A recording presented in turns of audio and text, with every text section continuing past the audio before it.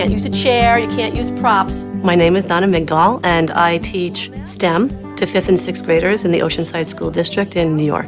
Justin, someone has to be there to catch it. My 5th graders are involved right now in roller coaster physics, where they have to create a roller coaster that is both fun and safe at the same time. It was either not enough friction or too much momentum. They're learning about potential and kinetic energy, and they're learning about Newton's 3 laws of motion, and then trying to see that at work and at play within the design challenge.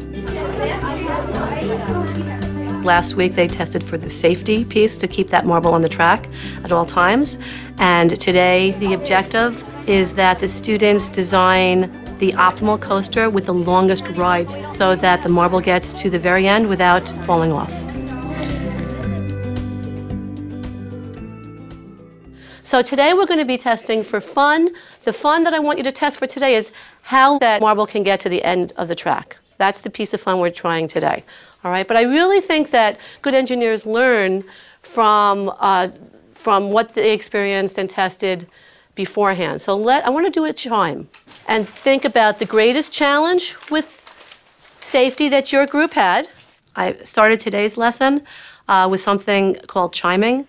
They pick a chimer in each group, and they tell about what trials and tribulations they had the week before in terms of the engineering design process, and the other students take notes and then chime in. In our group, when we connected both of the foam insulations, our marble came, and then it kind of like jumped because it was kind of falling into the crack and the indentation. First off, it absolutely is a formative assessment tool for me to understand, to get a pulse of where the students are. And secondly, to promote autonomous learning, where students value each other's ideas, and the learning does not have to pass through me. It goes directly from student to student, and they start to honor each other's ideas, and they start to understand that they're the ones that are the true problem solvers. I think that the marble kept falling off maybe because you need more speed. So if you do a little bit of a hill and make it down, maybe it'll gather more potential energy, so it'll have the energy to make it across the loop. Communication is a huge part of engineering design. Otherwise, their ideas would stay to themselves. They have to communicate their ideas, and through that, they learn and they get smarter in terms of widening their ideas about how the world works and how the physics world works. It had too little dissipated energy, so it had too much potential energy coming off the loop, and then it would just like fly off the track.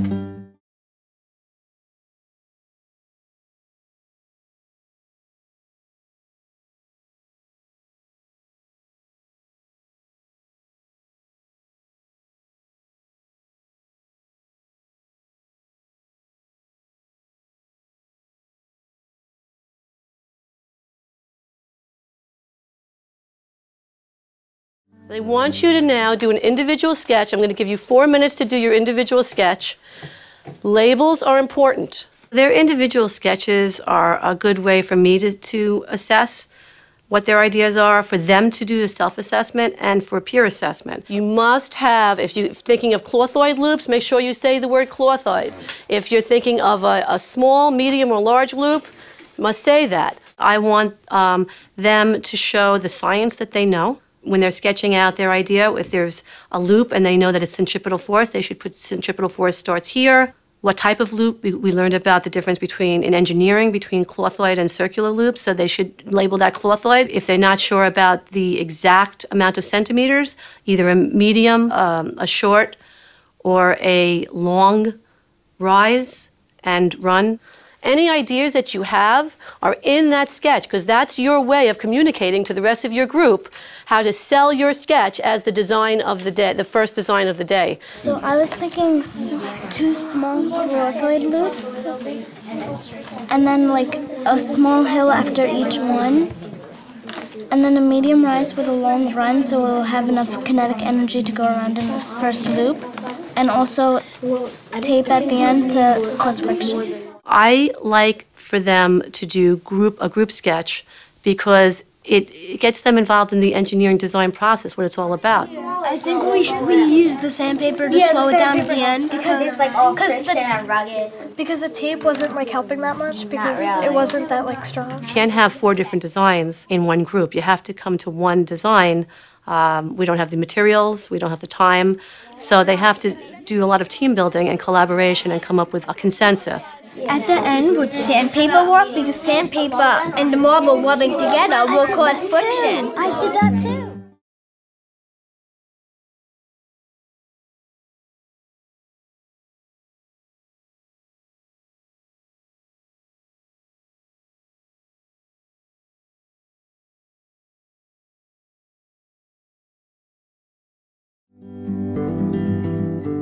So now we're going to take your sketch, your group sketch, and we're going to go to the model simulator, and you're going to do 2 runs. When they're on the simulator, it's not just playing the game, because they can never get away from what an engineer does. Remember, everyone, that the mass that you're choosing, whether it be the small mass or the large mass, that the amount of cars you use in the simulation duplicates that idea. So if it's small mass, you're not going to use more than 2 cars. They take Post-its with them, and they take their design portfolio. They map out their sketch and design it on the program. And then if they fail, what's the failure? They write that down, like if it was stuck or if it crashed. And after that, they have to write why they think that happened, and then they have to write 1 modification. Okay, smaller rise. And they do the same process over again. Like, make this straight, and then if you want to put, like, sandpaper here, like, do it like that. They're really developing an understanding for systems thinking. So if I take one part out of the system, or I change one piece of that system, how does that affect how that system works? And that's a big idea in science, and that's realized through this design challenge. Your first initial hill, it was up, and why are you lowering it? We wanted to lose potential energy because we had too much kinetic energy and we didn't want to crash at the end of the roller coaster. So you're thinking the higher, the lower the rise, the less potential energy you'll gather and less energy in the system?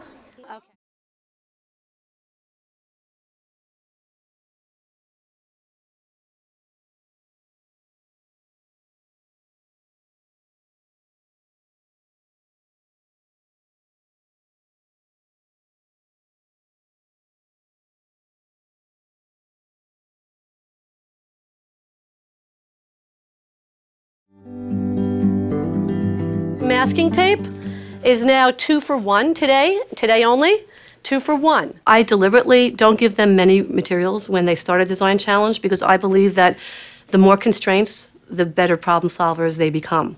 They have a choice of 2 marbles for this design challenge. It's a small mass and a larger mass. Why large mass and not small mass? Because we want to store more energy. Okay, there you go. The foam pipe insulation, 2 pieces per group, and they can buy masking tape as well. And then I throw in other materials as the inquiry grows. 2 sandpaper, 2 decimeters sandpaper. Sandpaper. And 1 decimeter of rubber. Wow, you're really spending a lot of money. You have all that money? Yeah. Okay. Today I introduced a sandpaper strips, decimeter strips, and rubber decimeter strips. And I introduced that because the problem last week was the students were having a hard time slowing that marble down. So I decided to give them a little bit more incentive to use some of their knowledge of friction. Rubber. Why rubber and not sandpaper? Because it seems like rubber would have more friction. And it seems more... Is it less expensive or more expensive? Less. And that's enough again. Can I feel the rubber? You can feel it. Feeling the material is free. Testing. Now we have a 75-inch rose. Okay, 75. So can somebody write that down? Robert, can you write it down? I can write that down, no problem. The students have assigned jobs, which is another key piece of the engineering design process. The measure is recording the rise and the run of the design that they're making when they're building the loops. Also measuring the height and the width of the loops as well. That's like the rise and the run, how many centimeters it is. So if it works, next week we can like use it again. The role of the recorder in the process is they are writing down any ideas that they may want to capture, either a great finding and a great question, and any trade-offs and modifications. We put tape to cause friction. Oh, at the end, because according to Newton's fourth law of physics, the friction will cause as an unbalanced force, stopping the motion, which is the marble. Oh, but Carolyn, like see, like the shape. They match their learning styles or their strengths to what job they choose. And that's a good assessment piece for me, and it's a good reflection for them as well. This way. Oh yeah, that's a smart idea. I'm the organizer in the group, and I make sure that everyone's doing their job, that everything's recorded at the end of the day, and make sure that all the accounting's down.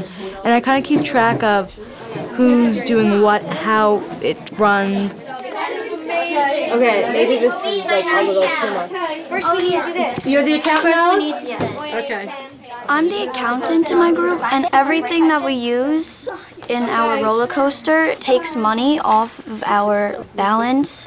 We started with $23.60 and we ended with $12.40 because we spent like a lot of money because we needed more materials to make our roller coaster successful. Giving students a budget to work with a design challenge is essential because it makes them think about, well, if I'm going to buy this, what idea do I have to trade for that? And that just creates better problem solvers. It also makes them better mathematicians because they have to do real-world word problems as they are figuring out the money situation and keep a running balance, adding and subtracting and multiplying decimals. I multiplied 27 cents times 10, and I got $2.70. I have an idea.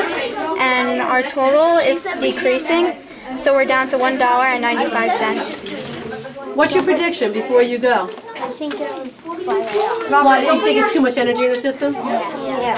Because we also have like a few like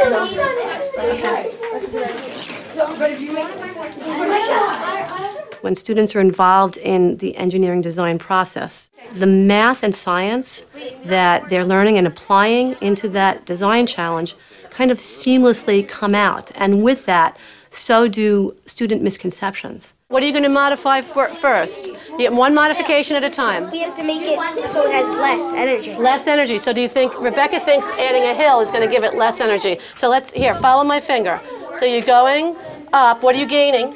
Potential, then you get And too what- much kinetic energy. So does a hill take away energy from the system or add energy to the system? And that's so key to a teacher because once you capture and have the space to really listen and see those misconceptions, the more you can then develop future lessons to deal with them. What is it gathering as it goes up? Potential. And what is it releasing as it goes down?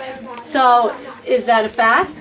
Yeah. Do you think that you're adding or taking away when you add another one? We're adding. But yeah, we need a double loop. And one of the key pieces for STEM, for me as a teacher, is to see the students welcoming problems. You don't see that every time in the classroom. And when students can actually say, bring on the challenge, here's another problem, now let me get my toolkit of strategies together to solve this problem, that to me is immeasurable. And that is really the key in STEM, is creating lifelong problem solvers who have a problem, say, okay, now what do I have to do to modify it? How am I going to fix it? It's all about modification and making trade-offs, and working with that science and math to do that is a dream come true for a teacher.